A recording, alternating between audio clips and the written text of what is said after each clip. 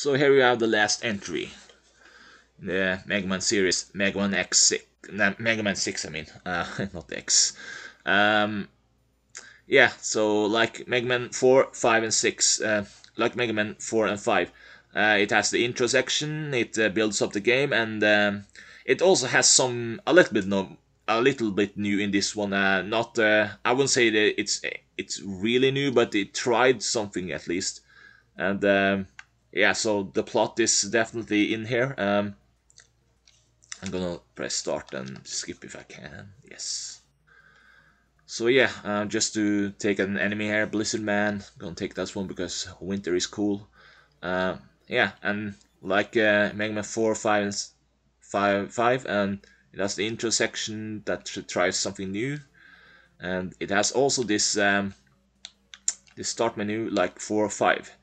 And one new thing though is if you unlock rush parts here, it actually extends to your body part. So like for example, you can actually get a jetpack here if you find that part. So I like that one. I feel really OP with that one. So I like the jetpack at least. It feels really cool.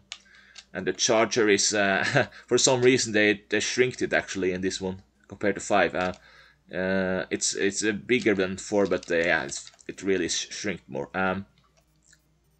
But yeah, really outside that, there really isn't anything new that you haven't seen before, and it really feels like it follows in the steps of 4 and 5 in a sense.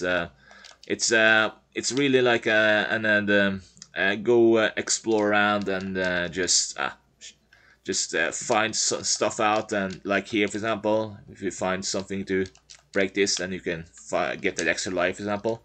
So it's more like that. It's very standard. It's Mega Man. Like if you like 4 and 5, then X. I mean Mega Man 6 is for you in a sense. So that's really all I'm gonna say. Really, there's nothing really much to cover. If you like 4 and 5, then you're gonna like 6. So that's my review of it. So yeah.